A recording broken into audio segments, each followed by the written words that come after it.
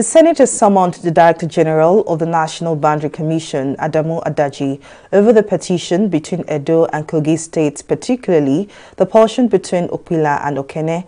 The border crisis, which had escalated due to the battle to collect revenues in the affected areas along the Okene-Okpila-Ogori axis for decades by the community leaders and youths, has claimed several lives over the years, while property estimated at over millions of naira had been destroyed.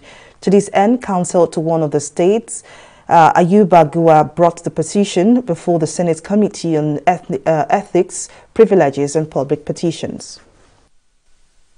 For hundreds of years, the people of these two communities, Okpila and the Ebiras, have known their boundary and respected it for hundreds of years. To justify this, in 1937, the colonial masters issued an intelligence report confirming this boundary.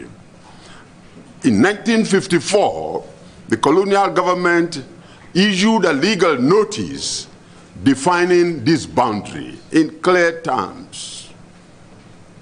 All of a sudden, the boundary became contentious, particularly on the part of our Ebira neighbors, and they insisted that the legal boundary should be abandoned for no reason.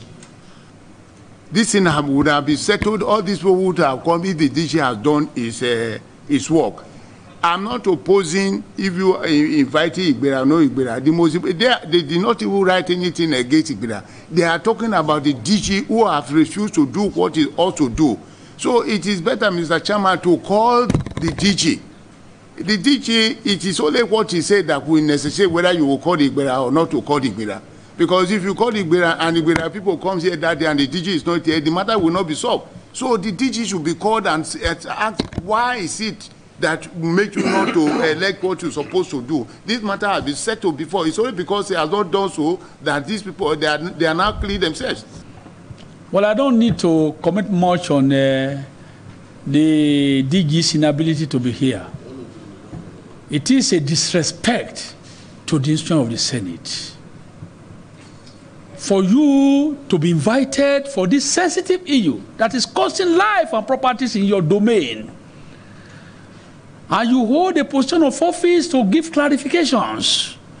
You never even bother to even write a letter back to this committee of reason for your absence. It's a disrespect to the institution of the National Assembly. Number two, the DG, it is important for you to be here at the next adjourned date that to be announced very soon.